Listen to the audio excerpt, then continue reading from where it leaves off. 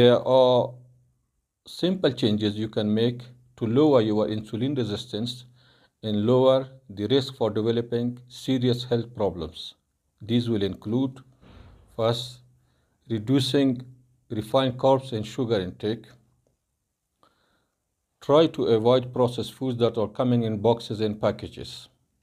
In particular, they have two components that are problematic. The first is highly processed carbohydrates, and the other, processed seeds oil. Eat whole natural food, which means things that are grown in the ground. Increasing your fiber intake, regular exercise. You can take a start from at least 30 to 40 minutes daily walk. And finally, weight loss. That's all for today. Thanks for